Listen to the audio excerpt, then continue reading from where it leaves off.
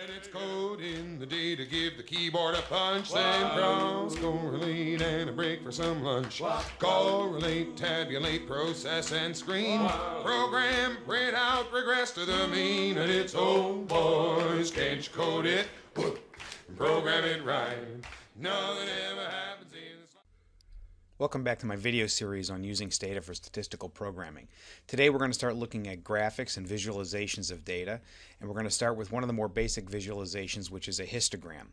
I'll show you what the default histogram looks like in Stata, how to name your graphs, how to adjust the width of your bins, how to adjust the number of bins, how to show percentages instead of densities, and how to use a by option to show side-by-side frequency distributions. Some of the commands we'll look at today can be used in all of Stata graphics, and others are only for histogram.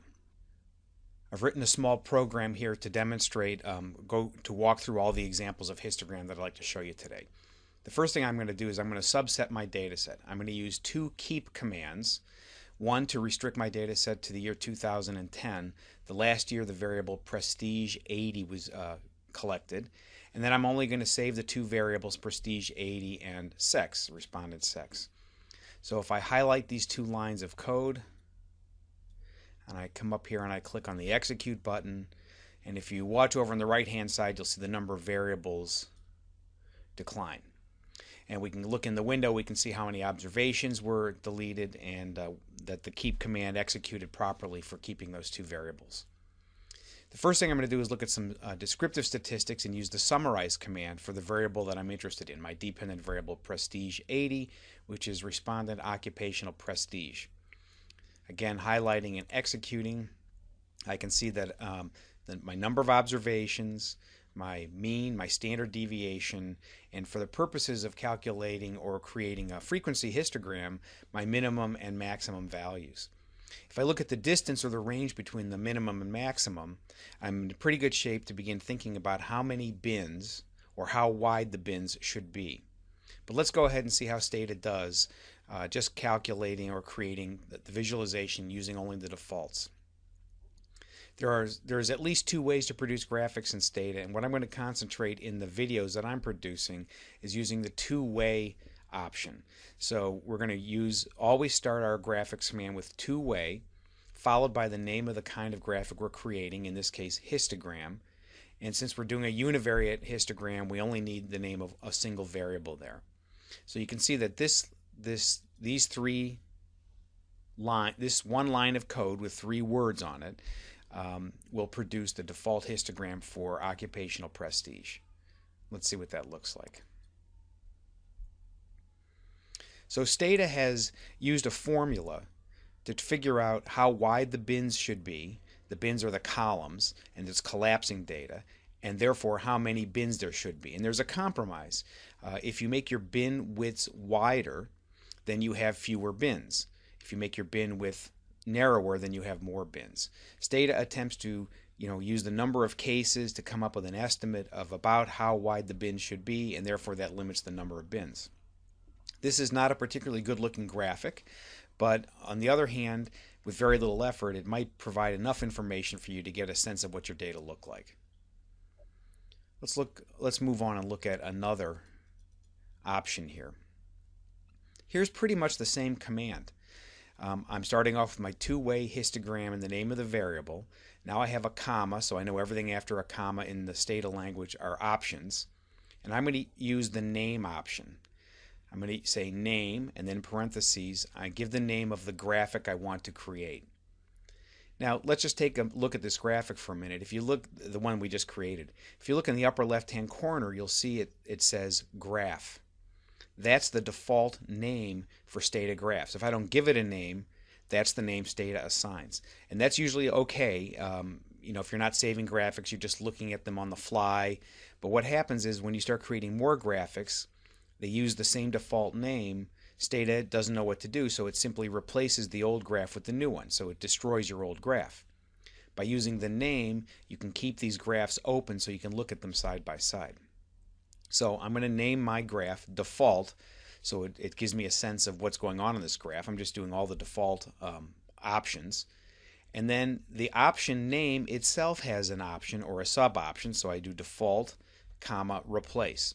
So if I decide to run this command again and a graph with that name already exists, I'm allowing Stata to write over it. Let's see what happens when we execute this line of code. Well, you can see that my two graphs are identical. The only difference between them are the names of the graphs. The graph on the left is called graph, the Stata default. The graph on the right is called default, the name that I assigned to this graph. We're going to use this in our next set of examples so we can see the differences between graphs side by side.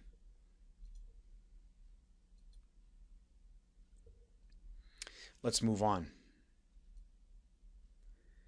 So the first thing we can do when we start playing with these graphs, if we decide we want to dig in a little bit deeper, or we don't like the defaults, is we can change the width of the bins. The option to do that is called the width option, and you simply enter an integer number. So for example, I'm going to use my two-way histogram, prestige 80, comma, and then I use width 1. So this is going to make my bin width 1. Now I know that I have the maximum value for this prestige variable is 86. The minimum value is 17. So the range is 69. This option should produce a histogram that has approximately 69 bars. Of course, there may be missing categories, so I may not have exactly 69. And let's see what that looks like. Oh, and I'm also naming this W1 for width 1. And there's our resulting graph. Not a particularly good looking graph and not very informative. Now before we move on and change the bin width to 10, I want to point out some things here. Notice on the y-axis it has density, not percentages. We'll change that in a minute. That it has on the x-axis it uses the variable label for the title. That the bars are kind of an orange or mustardy color, and that there's a blue background around the graph. All of these things can be changed.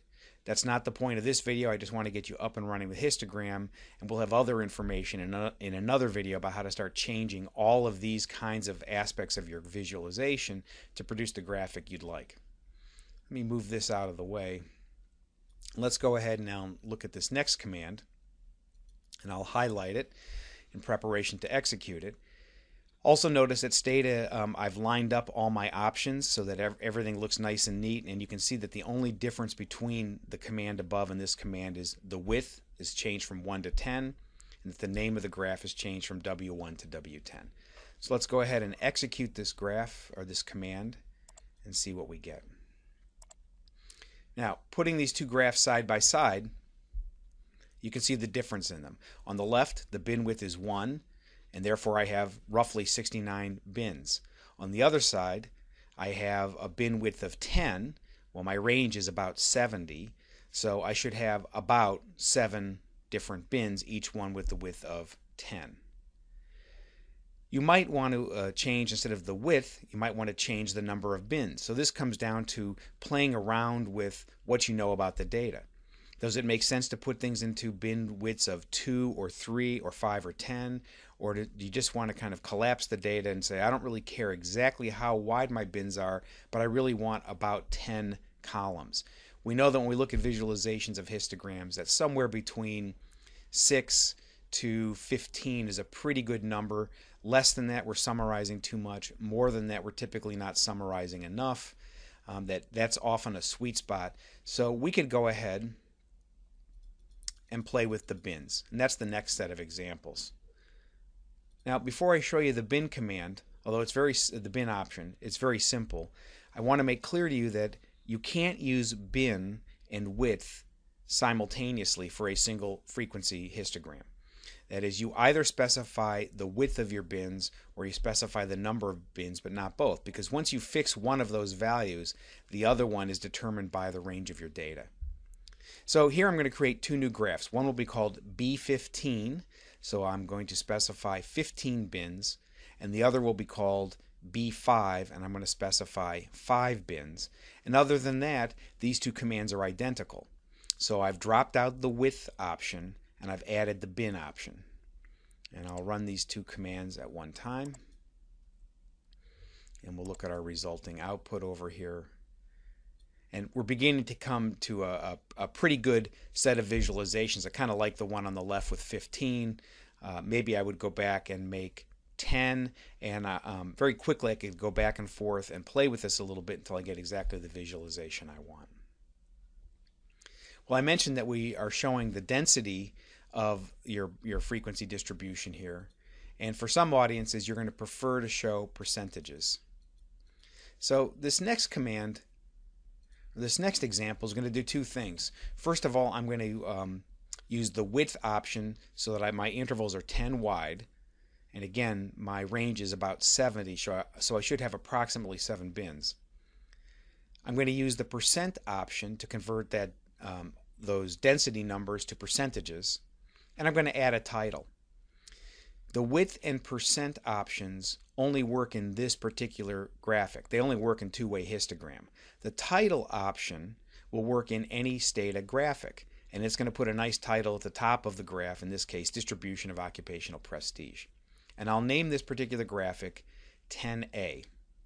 Now, to make this all fit, Stata requires that a single command fits on one line, but I'd like to split this for readability. You'll notice that I've wrapped my command in a pound delimit, semicolon, and a pound delimit CR for carriage return, and that the punctuation used for my single command is the semicolon now. So Stata knows when it sees the pound delimit semicolon that my command begins at two-way and it ends at the semicolon after the replace close parentheses. Also notice that for stylistic reasons, since this delimit is really, I think of it as a block, everything within that pound delimit semicolon has to be delimited, each command has to be delimited by a semicolon, that I've indented the code a little bit for readability. Let's go ahead and execute this whole block of code. It'll execute our typical two-way histogram Prestige 80, assign a width of 10, show percentages, add a title, and name the graph W10A. And there we go. So now we have a nice little title. Again, there's lots of other adjustments we can make, but for your basic histogram, this is a pretty good start. The last thing I want to show you is the by option.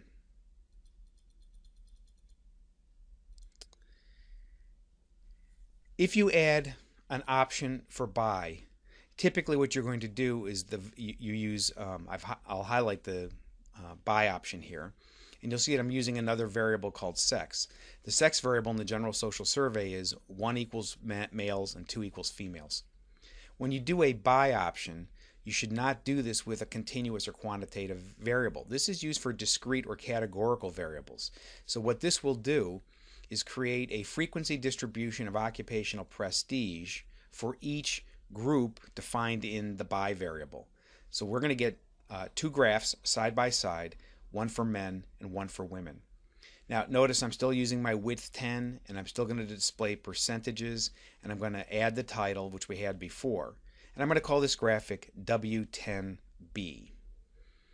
So if I highlight this block and go over to the execute button and select it,